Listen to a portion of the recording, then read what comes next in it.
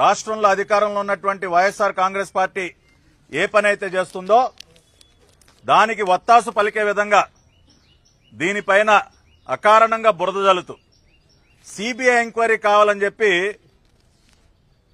ఇదిగోండి ఒక పిటిషన్ కోర్టులో దాఖలు చేశాడు. దాదాపుగా 250 పేజీలు పైబడి ఉన్నటువంటి ఈ పిటిషన్ ని కోర్టులో దాఖలు చేయడం జరిగింది. మొన్న 2 రోజుల క్రితం మళ్లీ ఒకసారి ప్రెస్ మీట్ పెట్టి ఎప్పుడైతే ఉండవల్లి అరుణ్ కుమార్ వేసినటువంటి పిటిషన్ పైన అనేక విమర్శలు రావటం మొదలయ్యాయో మళ్లీ ఇంకొకసారి మీడియా ముందుకొచ్చి తాను చేసినటువంటి పనిని సమర్థించుకునే పని చేశాడు. ఈయన ఇవాళ సూటిగా ఈ ముసుగువీరుడైనటువంటి ఉండవల్లి అరుణ్ కుమార్ ఆయనకి కొన్ని ప్రశ్నలు వేయదలుచుకున్నా. నేను ఆయన వేసినటువంటి ఈ పిటిషన్ ఆధారంగానే కొన్ని ప్రశ్నలు వేస్తూ ఈ పిటిషన్ మొత్తం కూడా తాడేపల్లి ప్యాలెస్ లో సిద్ధం చేసినటువంటి ఒక పిటిషన్ అని చెప్పి నేను రుజువు కూడా చేయదలుచుకున్నా ఆయన మాటల ద్వారానే. మొన్న ఉండవల్లి అరుణ్ కుమార్ గారు ఏం చెప్తా ఉన్నారండి, స్కిల్ డెవలప్మెంట్ కేంద్రాలు అసలు లేనే లేవంట, దానిలోకి అసలు పరికరాలే రాలేదంట, ఏమీ లేనటువంటి ఈ ప్రాజెక్టును అడ్డం పెట్టుకుని కొన్ని 100 కోట్ల రూపాయలు అవినీతి జరిగిందంట.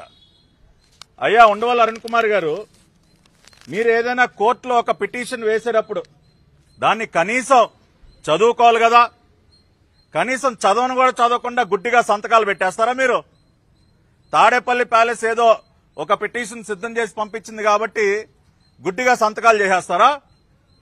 మీరు వేసినటువంటి పిటిషన్లో మీరు ఏదైతే దీనిలో మీ ప్రేయర్ ఏదైతే ఉందో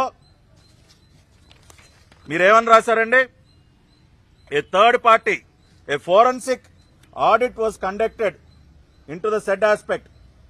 A third party audit of the performance arising from the monies paid by the government was got done, which showed that many of the software items were missing. అంటే ఒక థర్డ్ పార్టీ ఆడిట్ కండక్ట్ చేశారంట, వాళ్ళు అన్ని పరిశీలించారంట. వాళ్ళు పరిశీలిస్తే చాలా items miss అయిపోయినట్టు కనుగొన్నారంట. అందుకని దీనిపైన సిబిఐ దర్యాప్తు జరగాలంట. అయ్యా అరుణ్ కుమార్ గారు, మీరు మీ పిటిషన్లో ఏదైతే కోరారో హైకోర్టు వారిని, ఇదే పిటిషన్లో మీరు ఏ థర్డ్ పార్టీ ఆడిట్ గురించి మాట్లాడారో, ఏ ఫోరెన్సిక్ ఆడిట్ గురించి మీరు మాట్లాడారో ఆ నివేదికను కూడా దీనిలో మీరు జతపరిచారు. ఈ పిటిషన్లో ఆ నివేదిక మీరు అసలు కనీసం చదివారా అని అడుగుతా ఉన్నా. శరత్ అసోసియేట్స్ వారు చేసినటువంటి థర్డ్ పార్టీ ఆడిట్ ఏదైతే ఉందో దానిని మీరు మీ పిటిషన్లో జతపరిచారా లేదా? ఇదిగోండి, ఇది ఉండవల్లి అరుణ్ కుమార్ వేసినటువంటి పిటిషన్లో ఆయన అటాచ్ చేసినటువంటి ఫోరెన్సిక్ ఆడిట్ నివేదిక. ఈ నివేదికలో ఏముందో కూడా కనీసం ఆయన చదవలేదు. ఆయన ఈ నివేదిక చదవకుండానే తాడేపల్లి ప్యాలెస్ పంపించింది కదా అని చెప్పి సంతకాలు చేశాడు ఆయన. అయ్యా అరుణ్ కుమార్ గారు, మీ పిటిషన్లో మీరు జతపరిచిన శరత్ అసోసియేట్స్ ఫారెన్సిక్ రిపోర్టు మీరు చదవలేదు. నిన్న మీరు మాట్లాడినటువంటి మాటలు బట్టి అది చాలా స్పష్టంగా అర్థమవుతా ఉంది. ఇవాళ మీరు చదవలేదని నేను ఏ విధంగా రుజువు చేయదలుచుకున్నానంటే, మీరు నిజంగా చదివుంటే శరత్ అసోసియేట్స్ వారు మొత్తం అన్ని పరిశీలించారు, వస్తువులు పోయినాయి అని చెప్పి కనుగొన్నారని మీరు మాట్లాడరు. ఎందుకు అంటే శరత్ అసోసియేట్స్ వారి ఫారెన్సిక్ రిపోర్ట్ లో పేజ్ నంబర్ 12 లో వాళ్ళు క్లియర్ గా we did not perform the physical verification of assets. We did not perform the physical verification of assets. The reason for non-verification of assets physically at sites is due to dropping of that clause of RFP. Sarath associates వాళ్ళు చాలా స్పష్టంగా మేము physical verification చేయలేదు, మేము skill development centres కు వెళ్లి మేము ఎక్కడా కూడా ఏమీ పరిశీలించలేదు, పరిశీలించకపోవటానికి కారణం మమ్మల్ని ఆ పని చెయ్యొద్దన్నారు అని ఫారెన్సిక్ ఆడిట్ రిపోర్ట్ లో పేజ్ నంబర్ 12లో తాటికాలంత అక్షరాలతో రాసింది మిస్టర్ ఉండవల్లి. ఇవేమి చదవకుండానే మీరు హైకోర్టులో వేసేస్తారా పిటిషన్లో? ఇవేమి చదివే పని లేదా మీకు?